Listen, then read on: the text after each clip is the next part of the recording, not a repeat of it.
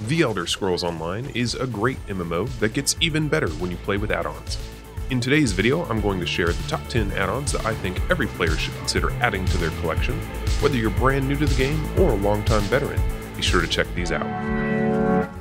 Welcome back, heroes of Tamriel. I'm Cal, and today I've got a literal game changer for all you new players diving into the Elder Scrolls Online in 2024. We're talking about taking your interface and HUD to the next level. Some might say add-ons are optional, but I wouldn't play without them.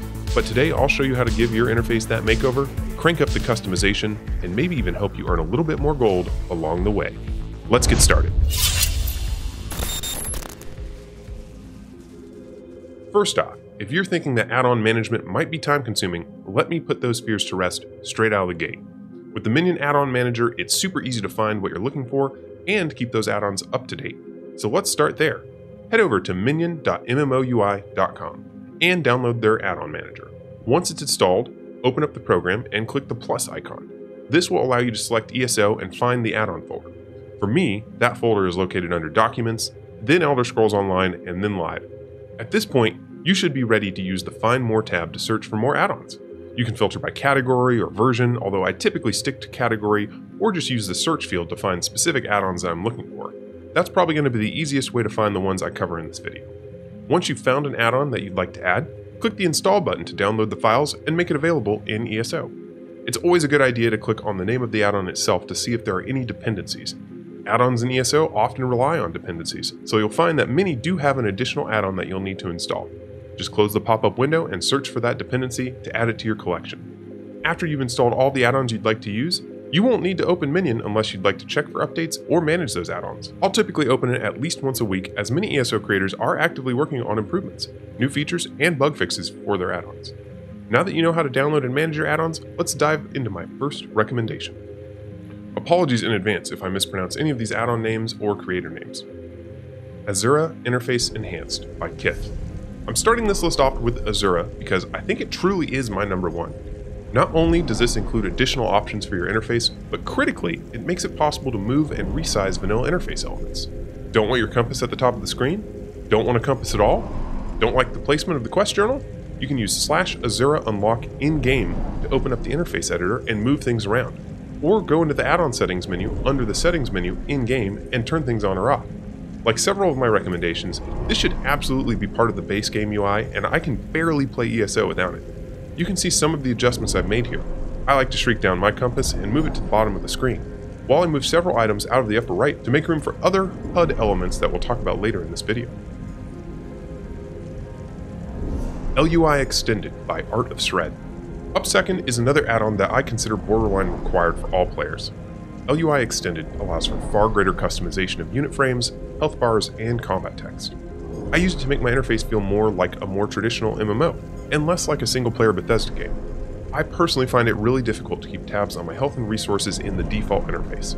LUI Extended makes it far easier for me to see what's going on in combat, and I've turned off the vanilla unit frames and created some custom ones with this add-on that are reminiscent of that MMO standard. I've also dramatically adjusted my combat text so I can easily see the big hits without as much clutter on the screen. I think this just feels better, but if you want to see absolutely everything, you can do that too. Code's Combat Alerts by Code. Plain and simple, this one provides additional notifications and alerts for many PvE mechanics. Are you unsure of which attacks to dodge or block? Are you struggling with complex mechanics in dungeons? Code's Combat Alerts will help a ton. There aren't alerts for everything in the game, but you're going to die far less often if you have this installed. Most attacks in ESO have visual telegraphs, but not all of them. Codes is there to pick up the slack and help keep you alive.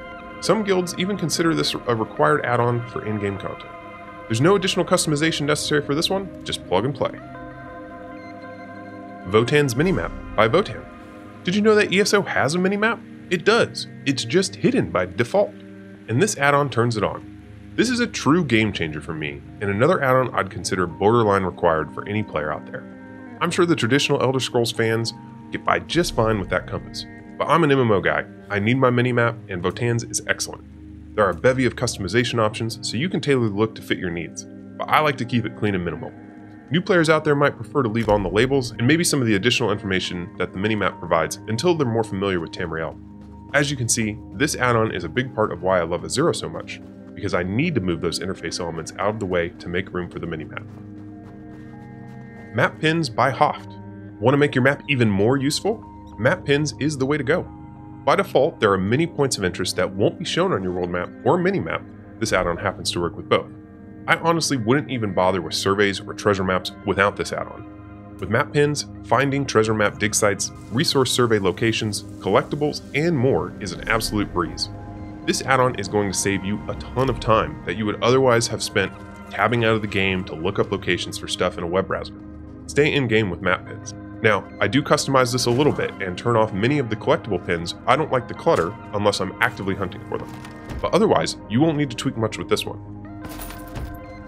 Urich's Skillpoint Finder by Fritz.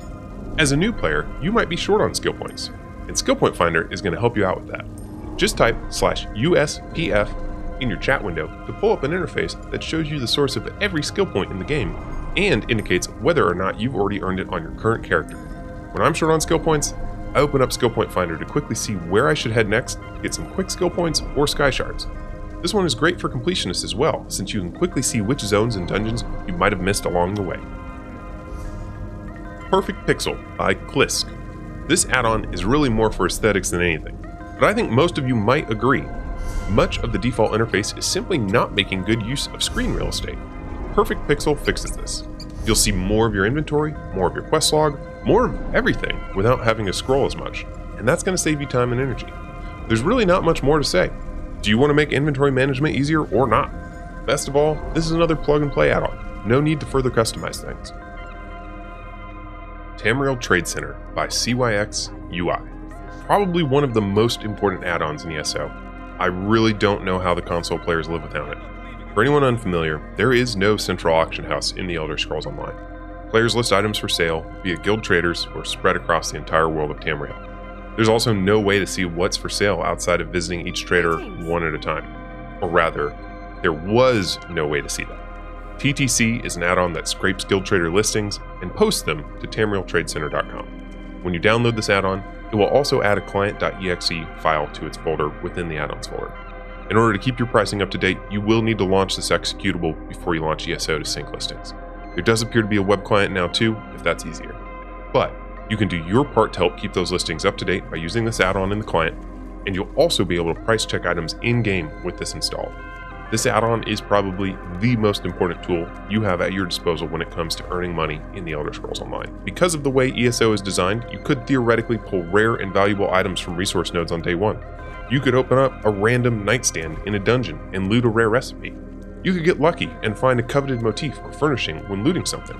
Without TTC installed, you might not even realize what you have. I once had a friend mail me some ethereal dust because they figured it might be useful, but they had no idea it was worth almost 200,000 gold at the time. They were level 15 and had only been playing ESO for 2 days. You can't always count on the rarity color of an item to tip you off. Another example, common fish are worth nearly 1,000 gold apiece on the PCNA server right now, but they have a white item label, and as a new player, you might not even realize that that is a cash crop for you. So, do yourself and the community a favor and install TTC today.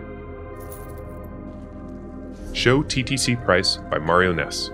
So, TTC is great, but I need the value of the items to be a little bit more conspicuous. Show TTC Price allows you to override the vendor price listed in your inventory with pricing info pulled directly from TTC.